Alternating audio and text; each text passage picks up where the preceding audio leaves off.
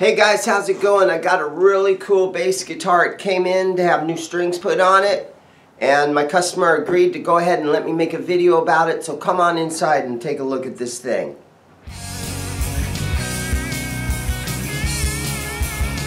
So I've got Glenn down here. He's going to help me with the video today. You guys all know Glenn. Glenn, tell us what we're looking at right here. It's actually a BC Rich, a very early BC Rich. He said he bought it in '78, so a good one nonetheless. You're not going to find stuff like this sitting around anymore, and when you do, it's expensive. This is a left-handed BC Rich Eagle. It's an Eagle bass. And it's got to be a rare one for '78, because if you remember in '78, it was the Seagull and it had a point right there. Right. And the point used to stick in your chest, and then Neil Moses told Bernie, oh, right, hey, in this area. let's get that point out of there. Well, they made a Seagull too, and they took the point out in the Seagull too. But that was because it was stabbed your chest. Right. And believe me, if you played some of the old stuff, you know, I'm going the wrong way because it's a lefty. But if you play some of that old stuff, those old Eagles, yeah, they'll stab you. It's just the way it is, part of life. But these guitars are like, the quality of these things is crazy. Don't think BC Rich like they do today, you know? No, not, absolutely not. Yeah, anyway, I bought this new, ordered it from Neil in early '78, and I'm the original owner. It's never been out of my possession, and I just love it. I love the bass. These thump. Oh yeah. These things thump. Yeah. And the Eagle is just a great guitar. I mean, a lot of guys, oh, I don't like an Eagle, I like this model, I like that model. Everybody's got their own preference. But if you ever owned a hand-raised BC Rich, you know exactly what I'm talking about. They rock. Okay, one thing that's cool about this is, you know, you got the '70s knobs on it, which is really awesome. And they changed later to the top hat style knobs, but these were used in the '70s. The badass bridges is awesome on this guitar, and it's just beautiful. Love the vintage diamonds, and they're just cool. And here's something that's cool about this that a lot of people don't realize. Look at the headstock. Now, if I were playing that right-handed, this point would be facing down, and the top part of the R right there would be up towards the sky. Well, this is left-handed, so you'd be playing it the other way, and it would be backwards. Right-handed, you'd be playing it would be just like that. Left-handed, it inverts. So the R would actually be upside down, and the reason for that is, back then they would have the necks made, and they would just take a right-handed neck, which is what this is, and they would cut the nut and the saddles for a lefty and do the wings, they could actually take a right-handed and swap the wings, pull the wings off, but they didn't do that. They would just route it and do it for left-handed. So basically, take a right-handed neck and put left-handed wings on it with a left-handed cavity, do the badass bridge left-handed, cut the bone nut left-handed, that is a bone, and you've got a left-handed guitar. There's one of the cool things that people don't realize about the BC Rich is that, yeah, they would have taken some right-handed necks back then to make a left-handed guitar. Pretty cool knowledge there. This was in really, really, really good shape. Look at the wood. It's just atrociously nice. I can tell you right now, grabbing wood like this, costs you some money. And it's the original case. It's really a cool instrument. Oh yeah, I know. And I actually played the '74 prototype. A lot of people say that the prototype was done in '77, '78, and it wasn't. Neil built the prototype to the Seagull in '74. Right. And Neil's got it up at the shop. I actually played it. Oh, does he have the prototype? Yeah. He used to play that thing in the brass rail. And the brass rail. Oh, in Glendale, California. And yeah, him. I used to hang at the brass rail with Eddie Van Halen and all those guys. So did I. That was a cool little bar. And then didn't they move to Monrovia, or opened another one in Monrovia down the road from Santa Anita? I don't know, because I left LA in '77, but yeah, Clovitis Neil's band was the house band with the brass rail there on Brand, and yeah. Neil gigged and gigged back then, didn't he? Oh, hell yeah. So what year did they stop putting that nice R up on the headstock? Oh, that was... You know, the scripted logo came in 85, 86, after Yeah, Neil left. Yeah. Yeah, it was later on, because they had that... Of course, my favorite logo is not the R logo. It's the R logo with the guitar for the R. Yeah, that's... Because this side of it will be a guitar. I'm not sure if my acoustic has that or not. I got an acoustic, it's 75, it'd be 28. Ooh, Yeah. Brazilian rosewood. Yeah. Yeah. I should have brought that in to show you. I didn't even think about it. Yeah, those acoustics. Bernie built some great acoustics. Oh, yeah. So what artists do you know that actually played an Eagle bass? Neil Giraldo. Not a bass, but He played the guitar.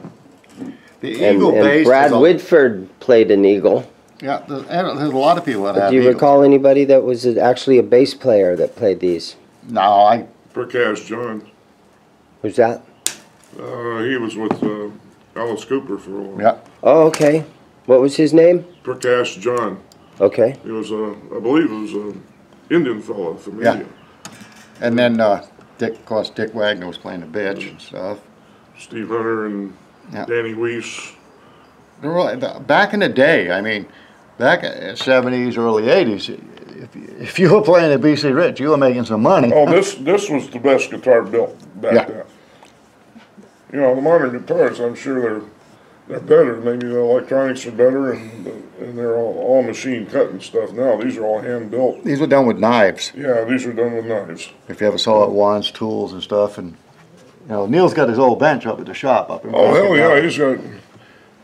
That's the bench that you see there, the picture of Rick Derringer playing the bitch, sitting at Neil's bench. It's all over the internet. Type Rick Derringer, BC Rich bitch. Yeah.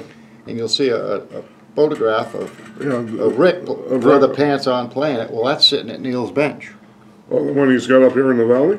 No, that was out at BC Rich. Oh, out in L.A. What wood is this, do you think? This here is mahogany and maple. Well, actually, mahogany and koa. What are these? Oh, yeah, it's cool. Is that what these stripes are? Koa? These are rosewood stringers. Right. Okay. And koa. This is the first one with the rosewood stringers. They were all light stringers, Yeah. light colored before. And Neil said, I'm going to do something a little different with your bass. And I said, well, go ahead and do what you want, man. So I got a good deal on it. So, you know, it's like... That's a magical time when Neil says, I'm going to do something a little different. Yeah. Because you know something's coming, you know? And Neil, I love him to death. I mean... Oh, it's like I was telling Dane. I mean, he's known a lot of super famous people. He's still the same laid-back dude that he always was. He's just Neil. Just Neil's Neil, you know? Neil is Neil, and he's seen it and done it. What other fret marker designs did BC Rich use? Well, the clouds. Oh, those clouds. Yeah. That's right. But I like the diamonds, to be honest. I like my clouds. I own the bit PMS The clouds are just a little bit... What did they use to paint these guitars way back in the day? I don't know who painted It was a them back poly. There's a few people were painting back then, and then Dan Lawrence came along in the 80s, and Did Dan Lawrence do a lot of painting for him? all those snake skins and crazy paint jobs. Mike Learn was doing them, and Dan Lawrence was doing them. There's a few people that were doing them, and I'll tell you what. Late 80s was some great guitars. Nothing like pre-1985. Hey, there's some paperwork inside the case. Let's look at some of that paperwork and talk about these electronics. Well, there's a warranty. I wonder if it's still under warranty, right? It probably- Original owner, so you never know. Well, I know it's under warranty because... And here's a diagram, you know, that'll tell you the switching. And basically, just so you know, Okay. you've got boosters, phase switch, baritone on and off, and that right there is like a kill switch, isn't it? I think so. Okay. Coil so, tap here, booster, in and out of phase. Right. Okay, so master volume. Back to volume, Pickup selector switch. Right. Neck volume, or booster volume. And this booster turns volume. your booster on right here. Yeah, you're gonna have a booster volume and a tone. Okay. And a tone. And there's a 5-position baritone right there. And he wired them different then as opposed to now. Yeah. This is the original circuit. Mine, some of mine have got, you know, the... So this one coiled splits Yeah. the front. You can split this the coil coils. splits the rear. Mm-hmm. And this is puts them in phase or Right, that's a booster. parallel phase. Right. This here would be the phase right there. That's the phase splitter, Booster. right? Right here. Yeah. Booster 1, booster 2, and the coil split, the baritone on and off, correct? A lot of stuff going on there. Yeah, Yeah. a lot of guitar there. One of the coolest ones I've seen. It's in great shape. All right, Just well, I'm take going to that plug home. it in, and I'm going to play it a little tiny bit, even though I'm You not play a lefty. left-handed? No, I don't. I tried playing Jimi We're gonna Hendrix's do guitar righty. one time. There we go. I couldn't do it. And here it is, living proof that Dane is upside down. You know he's going to edit that out.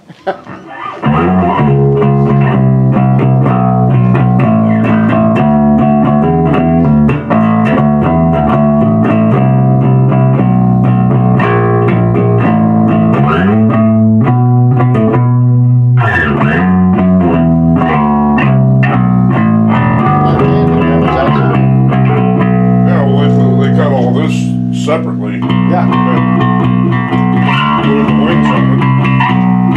But, This One's is with smoking, both nice pickups, guitar. and then this is with just the bridge pickup.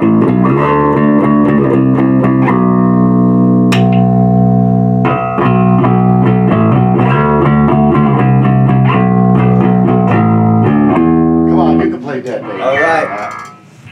There you guys got it. 1978, maybe a 1980 BC Rich bass. Right on.